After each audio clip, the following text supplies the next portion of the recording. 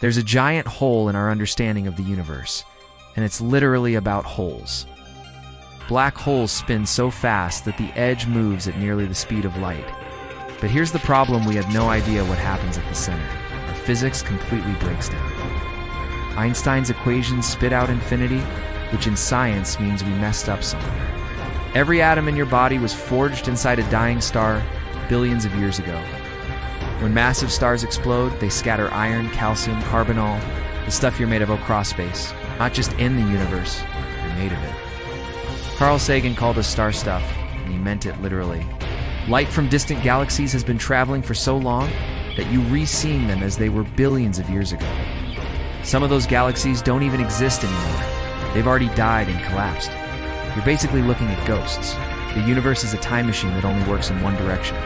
Here's something that keeps astronomers up at night. The universe is expanding, speeding up, not slowing down. Something is pushing galaxies apart faster and faster. And we've named it dark energy because we have absolutely no clue what it is. It makes up 68% of everything that exists. It's a complete mystery. And the weirdest part is no center to the universe.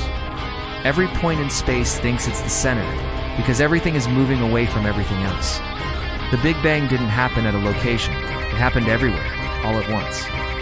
Space is weirder than any sci-fi movie could dream of, which fact made your brain hurt the most.